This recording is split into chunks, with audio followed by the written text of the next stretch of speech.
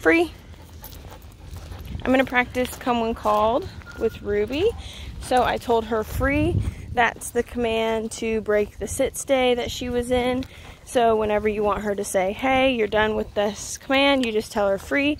That applies with her down stay and play stay as well. She thinks she's in a heel. She's trying to be a little Velcro-y right now. She thinks that's what will get her the treats.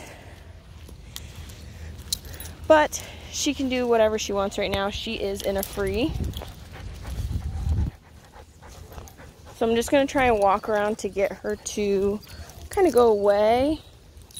I think the leash being wrapped around her leg is also a problem. Good. Come. Good girl. Sit. Good job. I do have a 30-foot long leash on her right now for safety because we're in an open area. There's no fence. Safety's always first. So when you practice this command with Ruby, definitely have some sort of leash. I recommend at least 30 feet, but you can go up to 50 if you want. That way she has enough room to explore. Good job. So I told her sit, then gave her the treat free. So when you call her to you, it's a firm command of come, and then we praise her for running towards us. You're free. I'm trying not to have her on my left hand side because that's the H-E-E-L side. So she'll get stuck kind of in that command. So I'm trying to keep her on my right. See, she'll get stuck in the heel. Free. And we're not practicing that right now. And of course, she's still her goofy self. She's gonna get a little tangled once in a while in the leash. So I just keep a hold of the handle and I let the rest of the leash kind of drag behind me. That way I have a couple of open hands. Free.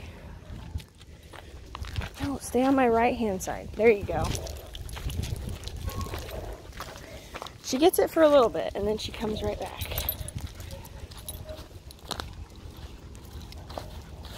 Nope. Free.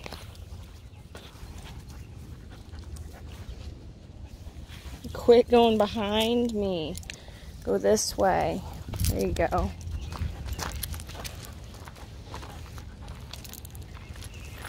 Come. Good girl. Sit. Good job. And then of course if she doesn't come back when we call, we have the long leash and the remote collar to correct as needed. But we always end on a good note. Good job. Always have fun with it. We definitely want to reward this command. That way Ruby knows it's the right thing to do. Huh, girlfriend? Good job.